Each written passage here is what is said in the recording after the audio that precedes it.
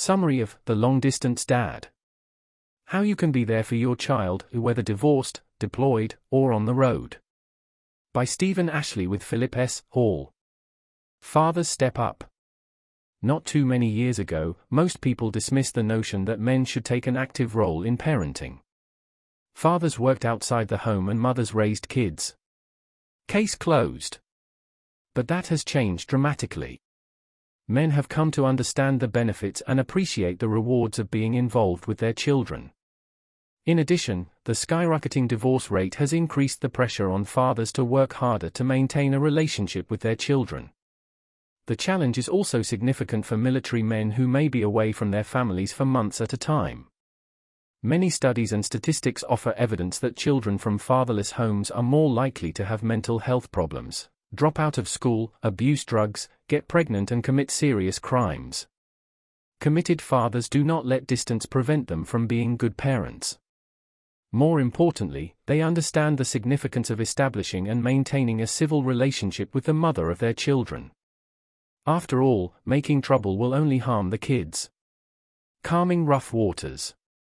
Fathers must attempt to reassure their children once separation becomes inevitable. With divorce, you don't need to go into the gory details or badmouth anyone. Explain that living apart will not affect your love for your child. Fathers being deployed or leaving on a long business trip should explain where they are going and for how long. Your child will not enjoy the conversation, regardless of how much sensitivity and tactfulness you use. Separation rocks children's stability and security. Once you become a long-distance father, schedule specific times and dates for interacting with your kids. Stay in touch between visits by phone or email. Call your child after an important dance recital or little league game. Acknowledge birthdays and other noteworthy events. Children crave routine. When they visit you, try to keep to their schedules as much as possible. Provide a clean, safe, and hospitable environment. Working to achieve balance. Achieving a healthy work-life balance is a challenge even for men in traditional nuclear families. But it's a major issue for long-distance dads who not only have to support themselves, but in most cases are also responsible for providing child support. Making the decision to cut back on work hours to spend more time with their kids is difficult for many single fathers. Military men also suffer since they don't have any choice in the matter.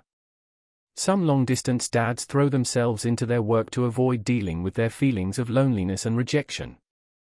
Other men, believing their self-worth depends on material possessions, work long, hard hours so they can have a fancy home and exotic car, and eat at the swankiest restaurants. Devoting enough time to your children is impossible if you are working excessively long hours. In addition, by not making enough of a commitment to your children, you risk a conflict with the children's mother. Take the case of a divorced woman who lives near her ex-husband because she wants her child to have a positive relationship with the father. If he chooses to work instead of spending time with the child, the mother, as the custodial parent, could become frustrated, decide to start over, and move hundreds of miles away. Unsympathetic employers are another problem for long-distance dads. Companies tend to frown upon employees who ask to reduce their hours. In fact, they expect workers to arrive early and leave late if they want promotions and pay raises. Cutting back on your hours and potentially decreasing your income may also threaten the financial comfort of your children and their mother. Communication is the key. Explain that you intend to continue providing financial support while becoming more of a physical presence in the child's life. Of course, your best-laid plans may be moot if your work schedule is inflexible. See if your boss will cooperate. Can you work 10 or 12-hour days to free up more time on other days? Is telecommuting a possibility? Build a strong case for yourself and speak to your boss. Explain the benefits for yourself and the company. You may be surprised with the results. Get support. Some fathers feel like failures when their family breaks up, but that mindset is not productive. Seek friends who will listen to you and lend support without being judgmental. Getting professional help is another good option. In counseling, you can safely express all your emotions. A qualified therapist can offer an objective point of view and help you put things into perspective. An adjustment period is normal when you begin to spend more time with your child. You'll have to do more laundry, and buy and cook additional food. Certainly you'll have more responsibilities, however, you'll also have the opportunity to forge a closer and more intimate relationship with your child. Connect with other families. Your child needs friends, and you need people who share similar feelings, challenges and circumstances. Places of worship can be ideal for making social contacts. Many churches and synagogues have support groups you can join. As fathers become more involved with parenting, new organizations that support them are springing up everywhere. Peer group meetings offer men a forum to discuss common issues, such as co-parenting, custody, child support, and relationships with exes and their families. Peer groups can provide comfort and inspiration. Consider starting a group if one does not exist in your area. It will be well worth the effort. Be there at every stage. Every long-distance dad wants to have a good relationship with his children, whether they're 2 or 32. But every age group has different emotional, physical, and psychological issues. The key is responding to those needs so you can strengthen the bonds with your child. Here are some basic guidelines to follow for different age groups. Newborn to age 5, establish a strong foundation with girls in particular, who because of divorce may grow up to view men negatively. Young children respond to pictures and sounds. Send your child lots of pictures of yourself and the two of you together. Let the child hear your voice on tape or by telephone. When you are together, engage in activities the child enjoys. Read books, explore a nearby park, visit the zoo. Make the time you spend together memorable. Ages 6 to 10, children in this age bracket are aware of family dynamics and may be affected by your divorce and absence. Talk to their teachers or school counselors if you suspect problems. Be careful not to be excessively emotional, kids may blame themselves if you're feeling bad. Children in this age group need to know that your love is unconditional and that they can count on you to be a part of their lives, no matter what happens. If your schedule allows, become involved with your children's school activities, get to know their teachers and chaperone field trips. Ages 11 to 15, this is a crucial developmental period for children, physically and psychologically. Divorce and separation can have devastating effects, so maintain constant contact with your child. Statistics show that teenage pregnancy and suicide rates are higher for children from fatherless homes. Structure is vital. Set realistic rules and expect accountability, even from long distance. Ages 16 to 20, young adults test limits and their parents' patience, as they spread their wings and express their individuality and independence. They may be moody, self-righteous, and difficult. Keep the lines of communication wide. Open and be there to help them. Now is the appropriate time to discuss sex, however, don't pry into your child's personal life.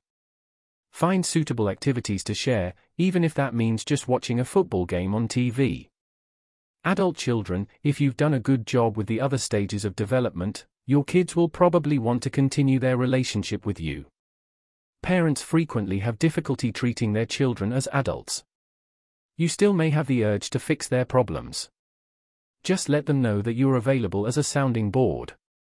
Offer advice only if they ask. Be careful not to overstep boundaries if you're a grandfather. Don't be invasive or sabotage your child's parenting efforts. Respect is a two-way street. Technology, your best friend.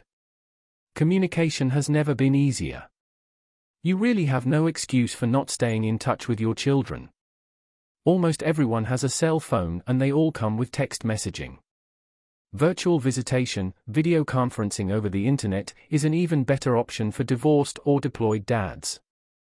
More states are enacting virtual visitation legislation as judges acknowledge the importance of children having two involved parents. Of course, virtual visitation is impossible without the consent of the custodial parent. You may have to include virtual visitation as an option in your divorce settlement. Virtual visitation requires an investment in the proper equipment, computer, webcam, appropriate software, broadband router, high-speed internet connection, and headset and microphone.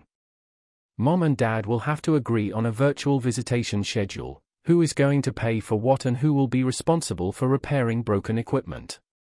Make peace, not war. Interested in ruining your chances of having a close, meaningful relationship with your child? Then pick a fight with his or her mother. Learning to get along with your ex for the sake of your children may be your single most difficult challenge as a long-distance dad. Resist the temptation to push emotional buttons. Keep your interactions focused on the kids. Show the proper respect even if you don't feel like it. Harboring anger is counterproductive. Take a businesslike approach in communicating with your child's mother. Discuss issues calmly and be assertive, but not aggressive. Make sure you understand one another even if you don't necessarily agree. Work within the boundaries of legal visitation agreements. Don't feel obligated to follow your attorney's advice blindly. Avoid contentious situations. Your child will suffer miserably if your co-parenting is fraught with anger and dissension. Jealousy can also be a huge stumbling block, particularly if one parent is remarrying. If a civil relationship with your ex-wife is impossible, consider communicating through email. Emotions will play a smaller role and it will give both of you a record of your interactions. But email is not foolproof, and people often misinterpret messages. Whether you communicate in person, by phone or by email, maintain a dialogue with your child's mother. You don't have to be friends, but you do have to work together. Always remember what's at stake. Dating, proceed with caution. Seeking companionship after you've worked through the emotional upheaval of divorce is normal. But if you don't handle the situation diplomatically, your decision to date and possibly cultivate a relationship can upset your ex. Consider broaching the subject through a letter or email. Respectfully explain your intentions while reassuring your ex that your child's best interests are always your first priority. Promise not to invite women to stay overnight at your house when your children are visiting. Demonstrate that you are sensitive to your ex's feelings. Introducing your children to your dates during the first year after a divorce is not advisable. They may still be secretly hoping that you and their mother will reconcile. Go slowly. Your child needs a lot of time to adjust. In addition, some single women may not understand that your child's needs have priority. Being a potential stepmother may not be very appealing. Be upfront with dates. Explain that your children come first and that they are part of the package. A very sticky situation can arise if you believe your ex's new relationship is harming your children. Children should not have to deal with men sleeping overnight in her home. Most courts agree that's unacceptable. Notify authorities if you suspect that her partner is involved with drugs, excessive drinking, or physical abuse. Above all else, your duty is to protect your children.